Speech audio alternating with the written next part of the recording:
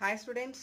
So computer network lo what is computer network అనేది మనం discuss చేసాం. సో డిఫరెంట్ కంప్యూటర్స్ మనం ఒకే నెట్వర్కింగ్ లో ఉంటూ ఆ కంప్యూటర్స్ మధ్యలో డేటాని షేర్ చేసుకుంటూ అండ్ అవన్నీ ఫైల్స్ ని మనం షేర్ చేసుకుంటూ వాటి మధ్యన కనెక్షన్ ఎస్టాబ్లిష్ చేయాలి అంటే మనం నెట్వర్కింగ్ అనే టాపిక్ అనేది యూజ్ చేస్తాం. సో ఇంతవరకు okay, but computer network establish చేయాలి అంటే మనకి ఏమేం కాంపోనెంట్స్ కావాలి? సో జనరల్గా మనం తెలిసిన విషయం కంప్యూటర్స్ కావాలి. Not only one computer, multiple computers కావాలి. బికాస్ మల్టిపుల్ కంప్యూటర్స్ ఉన్నప్పుడే మనం వాటి మధ్యలో నెట్వర్కింగ్ ఎస్టాబ్లిష్ చేస్తాం కాబట్టి. సో అండ్ కొన్ని సాఫ్ట్వేర్స్ అనేవి మనం యూజ్ చేస్తాం. బట్ వీటన్నిటికీ కాకుండా నెట్వర్క్ ఎస్టాబ్లిష్ చేయడానికి, డిఫరెంట్ కంప్యూటర్స్ మధ్యలో ఉన్న కనెక్షన్ ఎస్టాబ్లిష్ చేయడానికి మనకి జనరల్గా యూజ్ చేసే కాంపోనెంట్స్ ఏంటి? నెట్వర్కింగ్ కాంపోనెంట్స్ అంటే ఫస్ట్ వన్ వచ్చేసరికి ఎన్ఐసి అండ్ సెకండ్ వన్ వచ్చేసరికి స్విచ్, థర్డ్ వన్ వచ్చేసరికి హబ్ అండ్ నెక్స్ట్ వన్ వచ్చేసరికి router and modem, some cables. అంటే జనరల్గా మనకి ఏ కాంపోనెంట్ అయినా కూడా కేబుల్స్, వైర్స్ ఇవన్నీ లేకుండా మనకి జరగదు కాబట్టి లాస్ట్ వన్ కేబుల్స్. సో ఈ కాంపోనెంట్స్ అన్నిటిని యూజ్ చేస్తూ ఏదో ఒక దాని మీద మెయిన్గా డిపెండ్ అవుతూ, వైర్లెస్ అయితే మనకి వితౌట్ కేబుల్స్ అండ్ వైర్స్ ఏమీ లేకుండా మనం ఏదో ఒక కాంపోనెంట్ యూజ్ చేసి మనం అప్లై చేస్తాం. బట్ కంపల్సరీ వైర్డ్ అయితే మాత్రం మనం వైర్స్ అండ్ కేబుల్స్ యూజ్ చేస్తూ చేస్తాం. ఫర్ ఎగ్జాంపుల్ మనం బిఎస్ఎన్ఎల్ నెట్వర్కింగ్ పెట్టించుకుంటున్నాం అనుకుందాం. సో బిఎస్ఎన్ఎల్ నెట్ అనేది త్రూ బిఎస్ఎన్ఎల్ కేబుల్ వైర్ ఏదైతే ఉందో మనకి ఫోన్ మొబైల్ వైర్ ఉంటుంది కదా, ల్యాండ్ లైన్, ఆ కేబుల్తో మనం అప్లై చేసుకుంటూ వెళ్తాం. So that cable is nothing but మనకి అక్కడ వైర్ కనెక్షన్, అంటే that is wired networking connection. Wireless వచ్చేసరికి అసలు వైరింగ్ అనేది లేకుండా త్రూ మోడెమ్స్ మనం డైరెక్ట్గా ఒక పెన్ డ్రైవ్ టైప్లో మనకు ఒక మోడెమ్ వస్తుంది, డైరెక్ట్గా మోడెమ్ని తీసుకొచ్చి ల్యాప్టాప్కి కనెక్ట్ చేస్తాం. That is the without wiring, అంటే వైర్లెస్ కేబుల్స్ అనమాట, వైర్లెస్ కాంపోనెంట్స్ అవన్నీ కూడా. సో ఇలాంటి డిఫరెంట్ థింగ్స్ యూజ్ చేసి మనం నెట్వర్కింగ్ అనేది ఎస్టాబ్లిష్ చేస్తాం. సో ఫస్ట్ అందులో మనకి మేజర్గా కావాల్సిన నెట్వర్కింగ్ ఇన్స్టాల్ చేయడానికి ద ఫస్ట్ కాంపోనెంట్ వచ్చేసరికి NIC. What is NIC? NIC అనే దానికి మెయిన్గా మనకి అబ్రివేషన్ ఏంటి అంటే network interface card. What is NIC? Network interface card. మీరు ఎప్పుడైతే నెట్వర్కింగ్ మీద ఇంటర్వ్యూస్కి వెళ్ళినా కూడా, వైవా క్వశ్చన్స్ ఎప్పుడన్నా మీకు ఎగ్జామ్లో దీని మీద ల్యాబ్ ఉన్నప్పుడు వెళ్ళినా కూడా ఇలాంటి చిన్న చిన్న అబ్రివేషన్స్ వదలద్దు, ఇవి కూడా మనకి చాలా చాలా ఇంపార్టెంట్. అయితే ఈ ఎన్ఐసి అనేది ఏంటి అంటే సింపుల్గా ఒక హార్డ్వేర్ కాంపోనెంట్. దీన్ని ఏం చేస్తాము అంటే వన్ కంప్యూటర్ నుండి ఎనదర్ కంప్యూటర్కి నెట్వర్క్ కనెక్ట్ చేయడానికి యూజ్ చేస్తాం. సో సింపుల్గా ఆల్ కాంపోనెంట్స్ యొక్క వర్క్స్ కూడా అంతే కదా. So it is used to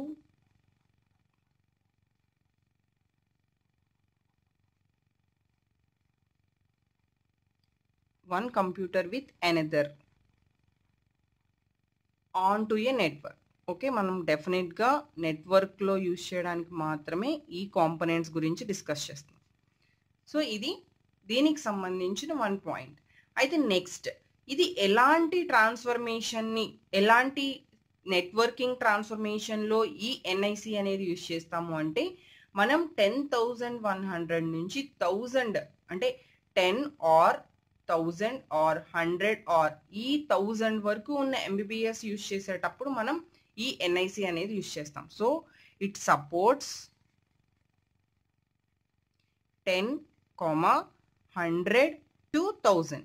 so ఈ మధ్యలో మీరు కనుక ఎంబీబీఎస్ యూజ్ చేద్దాం అనుకున్నప్పుడు మీరు ఈ ఎన్ఐసి అనే కాంపోనెంట్ అనేది యూజ్ చేయొచ్చు. అంతకన్నా ఎక్కువ కావాలి అంటే మాత్రం మనం ఎన్ఐసి అనేది సపోర్ట్ చేయదు. So it supports only up to 1000.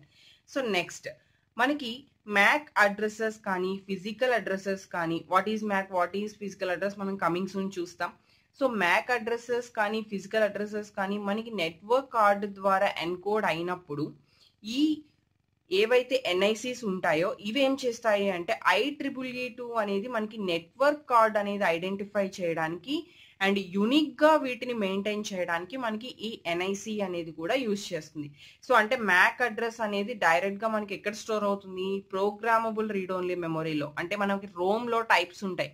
So రోమ్లో types మనం చెప్పుకుంటాం, P Rome, EP Rome, EEP Rome అని చెప్పి. సో అందులో ప్రోగ్రామబుల్ రీడ్ ఓన్లీ మెమొరీ ఏదైతే ఉందో అందులో ఈ మ్యాక్ అడ్రస్ అనేది డైరెక్ట్గా స్టోర్ అయి ఉంటుంది. సో ఈ Mac address are physical address ఏవైతే ఉన్నాయో ఇవి ఈ ఎన్ఐసితో ఎన్కోడ్ అవుతాయి అన్నమాట. సో ఈ 2 అడ్రసెస్ కూడా ఈ ఎన్ఐసితో ఎన్కోడ్ అయ్యి అవి ఐడెంటిఫైడ్ యూనిక్గా మనకి మనం ఒక నెట్వర్క్ కనెక్షన్ మనం పెట్టుకున్నాము అంటే వాటితో మనం యూనిక్గా మనకిచ్చిన అడ్రస్ వేరే వాళ్ళకి ఇవ్వకుండా యూనిక్గా ఐడెంటిఫై చేయడం కోసం ఈ ఎన్ఐసి కార్డ్స్లో ఈ స్టోరేజ్ అనేది మనకి యూజ్ అవుతుంటుంది. So that is completely about NIC. And the next category మనకి ఇక్కడ ఎన్ఐసిస్ first before going to switch మనకి ఇక్కడ ఎన్ఐసిస్ వచ్చేసరికి ఎన్ని టైప్స్లో ఉంటాయి అంటే 2 టైప్స్లో ఉంటాయి. So NIC is categorised into 2 types. First one వచ్చేసరికి వైర్డ్ ఎన్ఐసి. సేమ్ మనం ఇందాక చెప్పుకున్నట్టుగానే నెట్వర్క్ ఇంటర్ఫేస్ కార్డ్లో కూడా by using wire and without using wire కూడా ఉంటాయి. So this is wireless NIC simply. So ఇందులో మనం చెప్పడానికి ఏం లేదు. ఏవైతే కంప్యూటర్స్, ల్యాప్టాప్స్ ఇవన్నిటికి కూడా జనరల్గా ఇప్పుడు వైర్లెస్ యూజ్ చేస్తున్నాము. అండ్ నార్మల్గా కేబుల్స్ యూజ్ చేస్తూ సమ్ ఆర్గనైజేషన్స్లో కంప్యూటర్స్ అన్ని దగ్గరగా ఉంటే మనం వైర్స్ యూజ్ చేస్తాం. So that is wired ఎన్ఐసిస్ use చేస్తాం అలాంటి సిచ్యువేషన్స్లో. నెక్స్ట్ వచ్చేసరికి స్విచ్. వాట్ ఈ స్విచ్? మనకి సేమ్ స్విచ్ కూడా మనకి ఆల్రెడీ కొన్ని ఎలక్ట్రానిక్ ల్యాబ్స్లో, డివైజెస్లో చూస్తూ ఉంటాం స్విచ్కి సంబంధించిన ఇన్ఫర్మేషన్. సో దీనికి సంబంధించి మనకి ఇలా ఒక డయాగ్రామ్ ఉంటుంది, ఆన్ ఆఫ్. ఓకే, సో ఎప్పుడైతే మనం స్విచ్ ఆన్ చేస్తామో ఈ కనెక్షన్ వచ్చి దీనికి కనెక్ట్ అవుతుంది, దట్ ఈస్ ఆన్. సో ఇది కూడా నార్మల్గా నెట్వర్కింగ్లో యూజ్ చేసే స్విచ్ ఏనా అంటే ఎస్, ఆబ్వియస్లీ మనకి నెట్వర్కింగ్లో స్విచ్ అనేది ఉంది. బట్ స్విచ్ అంటే జనరల్గా ఈ స్విచ్ ఆ స్విచ్ ఒకటేనా అంటే ఇక్కడ ద మెయిన్ కాన్సెప్ట్ ఈస్ ఈ స్విచ్చెస్ యూజ్ చేసి నెట్వర్కింగ్ అనేది ఎస్టాబ్లిష్ చేస్తాం. సో వాట్ ఈజ్ స్విచ్ అంటే it is also a hardware device. So ఈ హార్డ్వేర్ డివైస్ యూజ్ చేసి మల్టిపుల్ డివైజెస్ కంప్యూటర్ నెట్వర్క్లో ఎస్టాబ్లిష్ చేయడానికి యూజ్ చేస్తూ ఉంటాము. అండ్ ఈ స్విచ్లో రిమైనింగ్ వాటితో కంపేర్ చేస్తే మనకి ఎక్కువ ఫీచర్స్ అనేవి మనకి ఈ స్విచ్లో ఉన్నాయి. సో కంపారిటివ్లీ అదర్ ఏవైతే కాంపోనెంట్స్ ఉన్నాయో వాటితో కంపేర్ చేసినప్పుడు మనకి స్విచ్ అనేది కొంచెం బెటర్గా వర్క్ చేస్తుంది. సో ఇందులో మనకి ఏమేమి ఉంటాయి, బై యూజింగ్ ఈ స్విచ్ అనేది మనం ఎలా చేస్తాము అంటే సింపుల్గా డేటా ట్రాన్స్మిట్ చేయడం, దట్ ఈజ్ అండ్ మనకి డేటా ట్రాన్స్మిట్ చేయకపోవడం. సింపుల్గా ఇది 2 ఆప్షన్స్, అంటే ఇందాక మనం చెప్పుకున్నట్టుగా on and of, data transmission are without data transmission. So ఇక్కడ స్విచ్ అనేది ఏం చేస్తుంది అంటే ఎప్పుడైతే మనం ఆన్ చేసామో డైరెక్ట్గా డెస్టినేషన్కి, ఫర్ ఎగ్జాంపుల్ నేను ఇక్కడ మనం స్విచ్ ఆన్ చేసినప్పుడు ఏమవుతుంది అంటే డైరెక్ట్లీ పవర్ కనెక్షన్ అనేది పాస్ అయిపోతుంది. సో అలానే మనకి ఇక్కడ నెట్వర్కింగ్లో డైరెక్ట్గా ఫిజికల్ అడ్రస్కి మెసేజ్ అనేది పాస్ అయిపోతుంది. మనం ఎందుకు మాట్లాడుకుంటున్నాం, నెట్వర్కింగ్లో ఉన్న మధ్యలో కనెక్షన్ గురించి మాట్లాడుకుంటున్నాం సిస్టమ్స్ మధ్యలో. సో అలానే ఇక్కడ కూడా ఏం చేస్తుంది అంటే డైరెక్ట్ కనెక్షన్ అనేది పాస్ చేస్తుంది. సో సింపుల్గా స్విచ్కి సంబంధించి మనకి కొన్ని ఇంపార్టెంట్ పాయింట్స్ నోట్ చేసుకుందాం. It is a hardware device that connect multiple devices. So and one more important points, it directly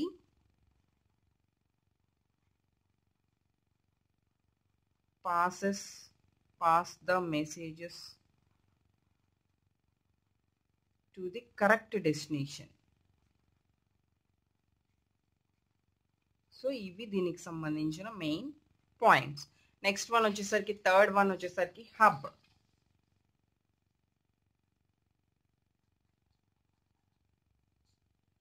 so hub same మనం ఇందాక స్విచ్కి ఏవైతే చెప్పుకున్నామో ఇది కూడా ఒక హార్డ్వేర్ డివైస్. ఇది కూడా network connection multiple devices. Obviously మనకి నెట్వర్క్ కాంపోనెంట్స్ అంటేనే మనం ఫస్ట్ పాయింట్ మల్టిపుల్ డివైజెస్ని కనెక్ట్ చేయడానికి యూజ్ చేస్తాం ఇవన్నీ కూడా. సో ఎప్పుడైతే కంప్యూటర్ రిక్వెస్ట్ చేస్తుందో అంటే మనం ఒక కంప్యూటర్ నుంచి ఎనదర్ కంప్యూటర్కి సమ్ ఇన్ఫర్మేషన్ కావాలని మనం రిక్వెస్ట్ చేసాం. సో ఫస్ట్ ఆఫ్ ఆల్ ఆ రిక్వెస్ట్ మనకి ఎక్కడ వెళ్తుంది అంటే ఈ కంప్యూటర్స్ అన్ని కనెక్ట్ అయిన హబ్ ఏదైతే ఉందో అక్కడికి ఫస్ట్ రిక్వెస్ట్ అనేది వెళ్తుంది. సో త్రూ ద కేబుల్ మనకి కంపల్సరీ హబ్కి వచ్చేసరికి కంప్యూటర్ నుంచి మనకి హబ్ వరకు ఒక వైర్ ఉంటుంది. ఆ వైర్ ద్వారా ఇన్ఫర్మేషన్ అనేది రిక్వెస్ట్ అనేది వెళ్తుంది. వెంటనే ఈ హబ్ ఏం చేస్తుంది, ఆ రిక్వెస్ట్ అనేది నెట్వర్కింగ్ లో ఉన్న దాంతో మ్యాచ్ చేసుకుంటూ నెట్వర్కింగ్ కి రిక్వెస్ట్ పంపిస్తుంది. సో వెంటనే ఆల్ డివైజెస్ అన్నీ కూడా ఈ రిక్వెస్ట్ కి మ్యాచ్ చేసుకుంటాయి. ఎక్కడైతే మనం ఏదైతే రిక్వెస్ట్ చేసామో ఆ రిక్వెస్ట్ దానికి మ్యాచ్ అయిన రెస్పాండ్ ఎక్కడైనా ఉంటే కనుక వెంటనే దానికి రెస్పాండ్ అవుతుంది. ఒకవేళ అక్కడ మ్యాచ్ అవ్వలేదు అంటే మనకి వెంటనే ఏమవుతుంది అంటే బ్యాక్ వచ్చేస్తుంది. సో జనరల్ గా హబ్ వచ్చేసరికి మనకి ఎలా ఉంటుంది అంటే మనకి ఒక చిన్న బాక్స్ ఉంటుంది.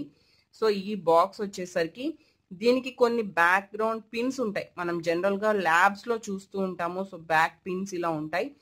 మనకి ఈ హబ్ నుంచి ఏమవుతుంది అంటే డిఫరెంట్ కంప్యూటర్స్ కి వైరింగ్స్ అనేవి ఎస్టాబ్లిష్ చేస్తూ ఉంటాం. So this is nothing but hub. So ఈ హబ్ అనేది యూజ్ చేసి మనం ఆల్ కంప్యూటర్స్ ని ఫస్ట్ ఆఫ్ ఆల్ కనెక్ట్ చేస్తాం. కనెక్ట్ చేసిన తర్వాత ఏం చేస్తున్నాము, దాన్ని మల్టిపుల్ డివైజెస్ కి రిక్వెస్ట్ చేయడానికి, ఆ ఇన్ఫర్మేషన్ కి రిగార్డింగ్ గా ఉన్న దాన్ని మళ్ళీ గ్యాదర్ చేయడానికి. సో ఫర్ ఎగ్జాంపుల్ ఈ కంప్యూటర్ రిక్వెస్ట్ పాస్ చేసింది వేరే కంప్యూటర్ తో కమ్యూనికేట్ అవ్వడానికి. వెంటనే ఏం చేస్తుంది, ఈ హబ్ అనేది రిసీవ్ చేసుకుని ఈ ఉన్న కంప్యూటర్స్ యొక్క కనెక్షన్స్ తో మ్యాచ్ చేస్తుంది. వన్స్ మ్యాచ్ అయినప్పుడు వెంటనే దాని నుంచి రెస్పాన్స్ వస్తుంది. That is the main use of hub. So దీనికి సంబంధించి కొన్ని important points. It is also a hardware device. So first మనకి common point, it is also connect to the multiple devices. But the main point is when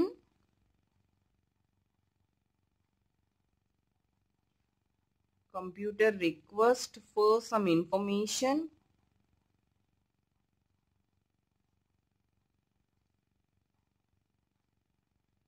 from a network, first ఇది ఏం చేస్తుంది అంటే it first sends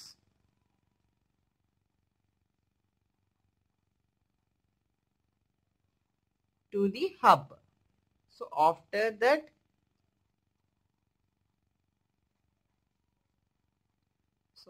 that మనకి request sent to the